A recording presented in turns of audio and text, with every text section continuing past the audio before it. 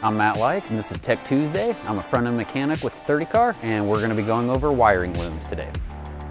So this is the center chassis wiring loom, and this is the biggest wiring loom on the front end of the car. It provides power to every corner of the car outside of the motor.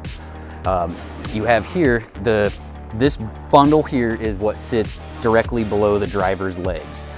His bottom is sitting in this area. These parts run outside the right and the left of the car and go externally to the other wiring harnesses that then control the motor and gearboxes, everything in the rear. Coming back up here, you have everything that is still under the driver. You have the longer extensions here that run and pass down the bulkhead or through the bulkheads and all the way up to the front of the car. So you have it running on the right side of the chassis and then the left side of the chassis. In here, you know, something simple is we have our fire system connectors that control the fire bottle. That is a big safety measure that the cars have. You have, you know, the steering, what goes to the steering wheel, powers the steering wheel with everything that the driver needs.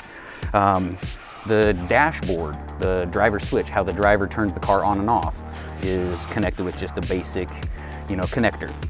Running up, then you go down further, you get close to the pedals where the driver's feet are, and you go through, and then you have the outside corners of the car, your right front and your left front.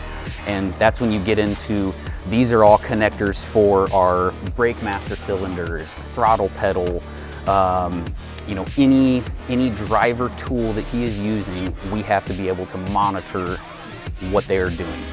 So with the center chassis loom as well as the rest of the wiring, this is equivalent to the veins in your body. It is an extremely vital part, and without this entire system in the car cannot run. It moves all the currents back and forth, and we are able to power the car and do everything with the center chassis loom and all of the wiring. So it's a very integral part of the car. It is the first thing that I install in because the routing of it is extremely important. Over the course of the year, unless you have issues, this will stay inside the car for the whole season. Going forward with that, you try to do your best to not have to do anything with it throughout the course of the season. So it's all about the installation and taking all the precautions to put anti-chafing and making sure things aren't rubbing and tying it down correctly. But once you get that done, it's pretty straightforward from there.